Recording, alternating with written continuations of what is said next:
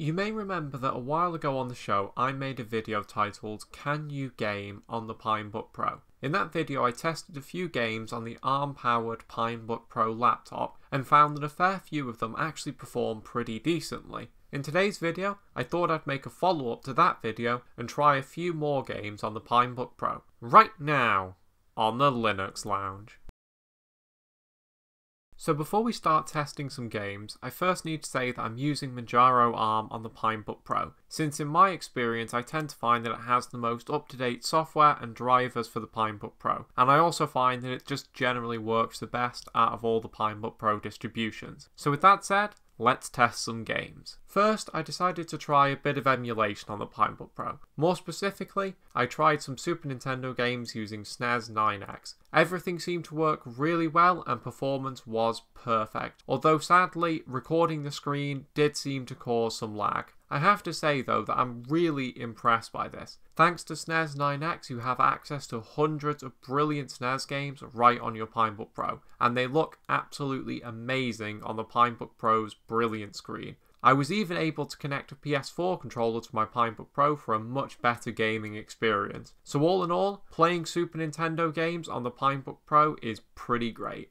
The next game that I decided to try is an ARM native open source Linux game, and that game is OpenTTD. Essentially, OpenTTD is an open source re-implementation of Transport Tycoon Deluxe. Now admittedly I don't actually know how to play this game, but it does seem to work fine. I decided to go ahead and spectate an online game and everything seemed to perform well enough. I saw a few slowdowns here and there, but I think overall this game is going to be more than playable on the Pinebook Pro. Perhaps I'll even learn how to play it using my Pinebook Pro. The next game that I decided to try on my Pinebook Pro is T-Worlds. T-Worlds is essentially a rather brilliant open source 2D shooter, and sure enough it works great on the Pinebook Pro, and is just generally great fun all round. Although once again, screen recording does seem to cause some lag, so I would probably advise against using the Pinebook Pro to start your YouTube or streaming career. But all jokes aside, T-Worlds is great fun and works great on the Pinebook Pro.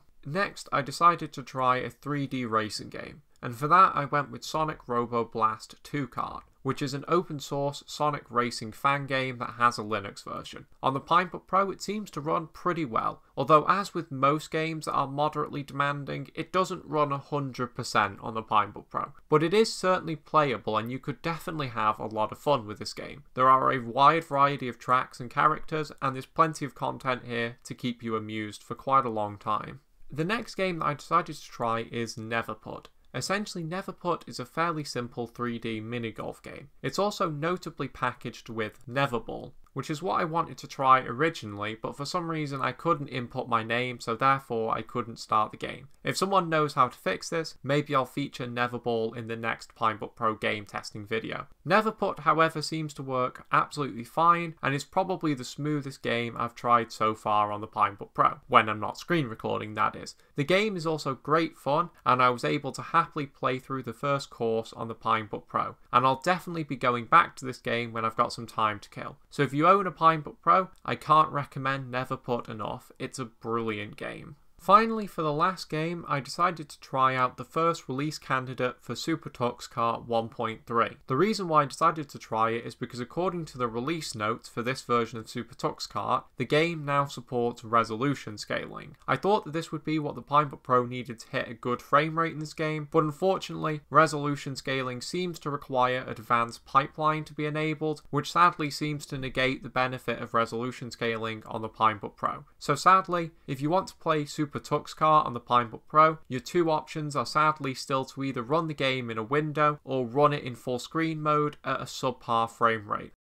So there we go. We've tested 5 more games on the Pinebook Pro and they all seem to work reasonably well. Although the Pinebook Pro definitely isn't a gaming machine by any means, as we've seen today, there is still a decent library of games that you can play on the Pinebook Pro. But with that said, that's it for today's video. What did you think of it? Do you also play games on your Pinebook Pro? Let me know in the comment section below. I thank you for watching today's video and I will see you in the next one.